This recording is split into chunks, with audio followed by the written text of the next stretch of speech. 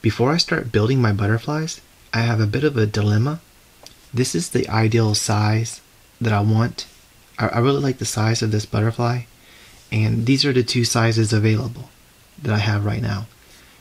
This is a rather large piece. These are both slices from them, so you can see how big this is, how much bigger that is compared to that. And this one's considerably smaller. So what I need to do, if I want to have one this size, I'm going to have to cut off a piece of my cane here and reshape it somewhere in between this size and this size. So that's what I'm going to do right now.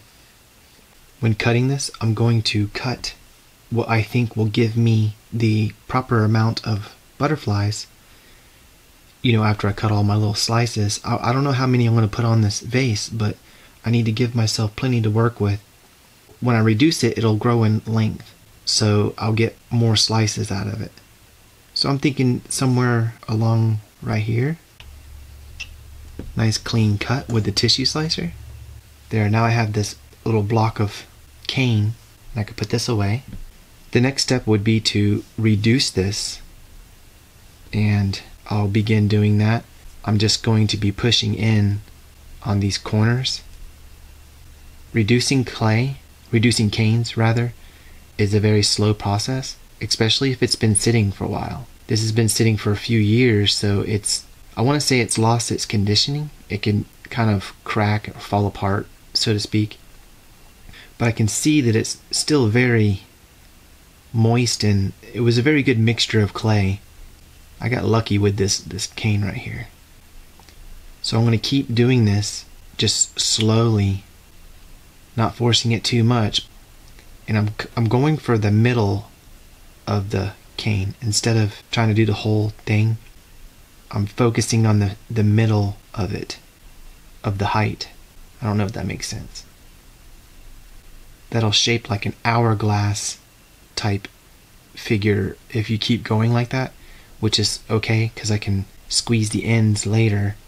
And I'm using my fingers in the shape of the cane itself, which is kind of convenient because it works that way. And I'm pushing in like this, trying to compress it. This will keep the form, the triangle form. I won't wind up with a circle or some other weird shape. Look at that. I don't know if you can tell how that's starting to look like an hourglass. That middle part is reduced. And then you can just do the ends afterwards.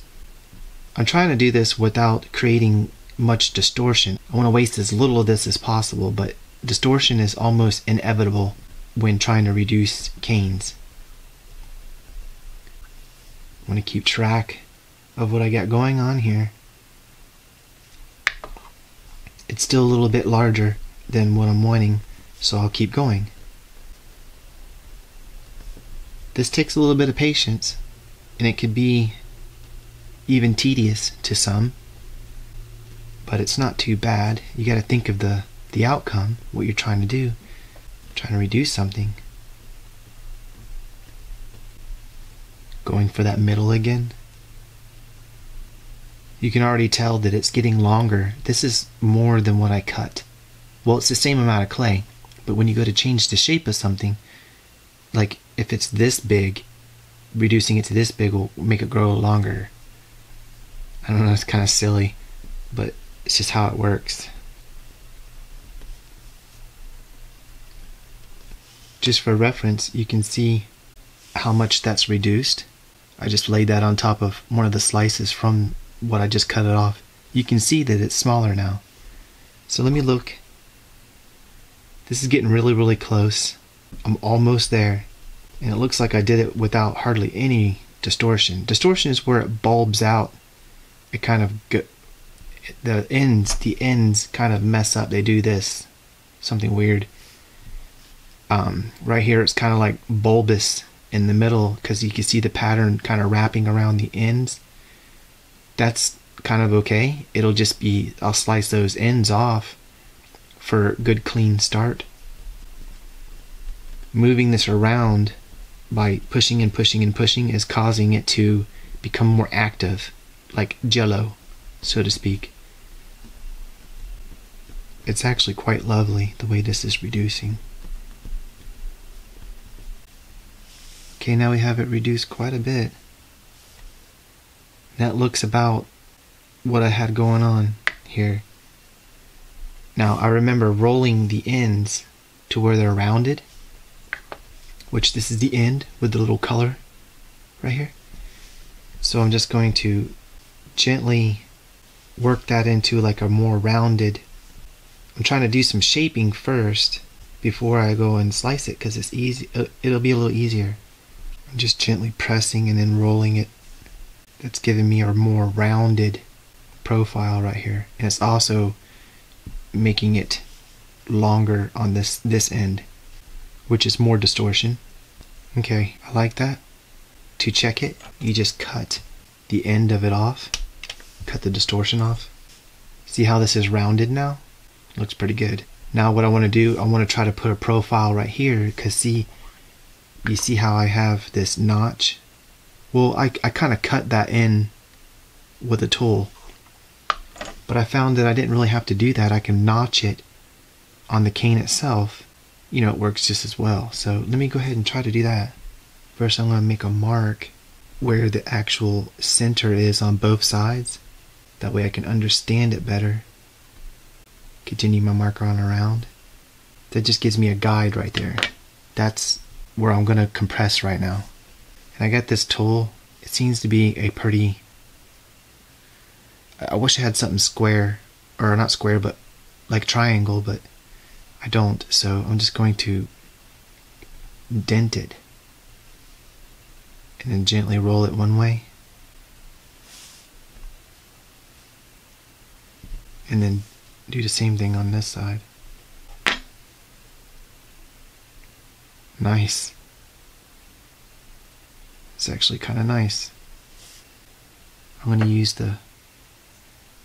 this flat area right here. Try to create emphasis on that contour. This will speed up. I know it's taking a couple minutes to do this, but it'll be faster doing this as opposed to cutting and then trying to trim every single wing. This is probably better.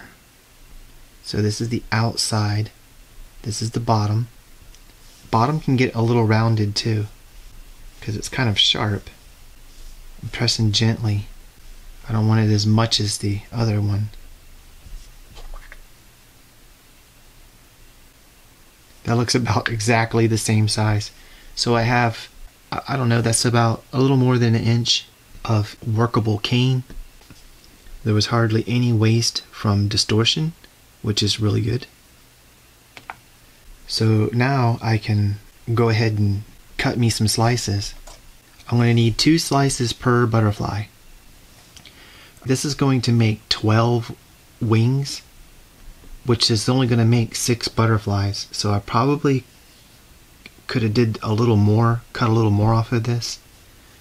But as opposed to just making a whole bunch, I'm going to start off with just this and see, you know, how well I like it. If I need to make more, I can make more. But now I'm going to cut these where they're relatively even, and I'm just cutting the notches that I made. It never hurts to have a guide and a plan. Now I know these are a little thick, but they're going to get sanded and stuff, and it's always better to have maybe a little more than what you need than not enough. And these are looking lovely. They're all uniform, very, very uniform. And it looks like I'm going to get a little more than what I thought because the guides were whacked. I need to try to get one more out of this. Just cut the back side of it off, the distortion. That's the bulbous part of it. And it looks like I got one more wing. So 14, I have 7 butterflies now. This is going to be lovely. This is going to be very, very lovely. So let me put these to the side, and I can make me up some bodies for these butterflies. Wings everywhere, wings, wings everywhere. If you haven't figured this out about me now, I like to use as many systems or methods that I can think of as possible when doing things. That way I always have a unified result. So when making these bodies, instead of just pulling off little pieces and rolling them up and it'd be all varied, the best way to go about this is just to roll this out into a snake. Gently pull while I'm pushing down. I'm moving my fingers along it, that way I don't have it all uneven. I'm going to cut this into equal strips, and with those I'll make the body of these butterflies. So I just cut it down the middle. I'm using this, what I already made, as reference. It looks to be somewhere around maybe that much clay. So we'll see. I'll go ahead and cut a piece of that. I'll make another cut using that as a guide. And I'll take this first one and kind of shape it into the body. It's just basically like an ovaloid shape. You don't have to really be all that perfect. The majority of it's going to be hidden underneath the butterfly wings in the first place. That looks really good. It's about what I got going on with the other butterfly. Good enough. Of course, I could shape it differently. If I need the body to be a little longer, I can just roll it like this a little. But I'll have the same amount of clay I'm working with, so it'll take a lot of the guesswork out. And I think that's what I'm getting at, is I don't like guesswork. It's going to have a head attached to it. That's with the wings somewhat kind of together. It looks a little better when they're pulled apart like that. And now you have it. That's a butterfly ready to go. So I'll use this as a guide on what I'm to make, and this as a guide on what I'm to cut. And you use the same one that you're cutting every time, otherwise it'll kind of change over time. And because it's a snake that's pretty consistent, we know that the girth of it is the same too, so this is going to be pretty uniform. It's a good little system. So I got 1, 2, 3, 4, 5, 6, 7. But what I'm going to do, I'm going to cut a few more just in case I need to shape up some more, doing what I did before with the cane. If I need to slice off another chunk of that and reshape it, I'll have already the body parts cut. Because I imagine it's kind of hard rolling the same thickness snake, more than once without a caliper or something like that. But I'm not going to get into all that. This ain't rocket science. This is just polymer clay. And if I don't use these, I can just bunch it all back together. So no harm. I want to put quite a few butterflies around this. I also want to make more butterfly canes of, different colors and stuff. I think this would be really nice. Now as far as the head, I can just pull off little pieces and do this, I just said I don't like doing guesswork, so I'm going to roll this out even smaller and then cut them into equal amounts. Cut them into what I would think would make decent size heads. So I'll put this to the side and use that as a guide on making more of them. And it's purely going to be by eye, trying to copy what I got over there. So I figure I'll do just 2 so you can see how I go about trying to mimic something I got going on. And that actually looks almost identical. It's really, really nice. That's the one I just did. I'll put it to the side and I'll keep using this one as a guide. For the head, how does that look? I think I just left one end kind of squared and rounded the other end off. Yeah, that's how I did it. It actually gains its shape as you press down on it. It's super simple. That's the head and the body. How about I take my wing now? It can go right before the head. That's probably not even a very accurate butterfly, by the way. It's just, or moth, whatever you want to call this thing. It's just something pretty. And the height of this, I don't know, you can't really see that, but it's kind of thick.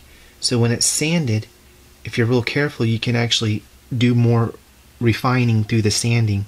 But these will be pressed against the vase, and it'll have TLS on the back sides of it. But this is a very good butterfly.